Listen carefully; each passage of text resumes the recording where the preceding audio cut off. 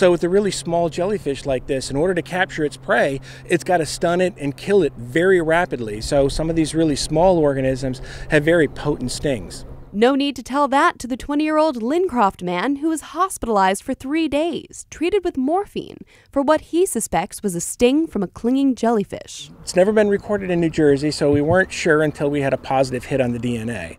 Now it's official. These dime-sized pests are small, mighty, and they're residents of the Garden State. They tend to be in sort of more quiet waters. So within the Shrewsbury estuary, within back bays, within areas that the water is a little bit more calm.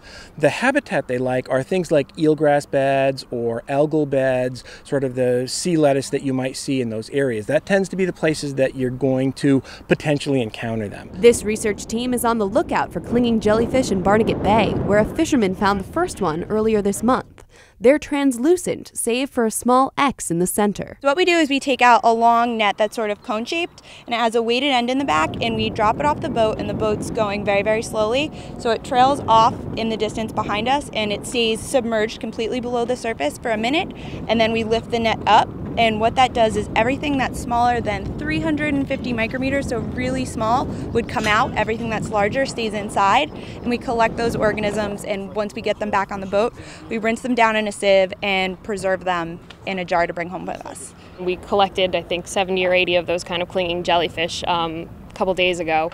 And there's a lot of them. It went from kind of one person found one to suddenly now here we are with a bunch. This group and the Department of Environmental Protection are examining the Barnegat Bay as part of an action plan by Governor Christie, crafted in 2010, revamped in 2012. New Jersey's jellyfish population took a hit during Superstorm Sandy when intense weather tore growing polyps off their natural habitats.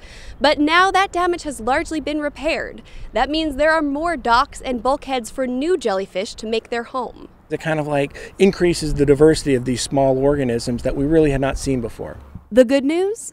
Clinging jellyfish aren't found in ocean waters where Bologna says the surf would tear them apart. Since their translucent bodies make them hard to spot, he has a word of caution for swimmers in New Jersey's rivers and bays. Look before you leap. In Mandaloking, I'm Erin Delmore, NJTV News.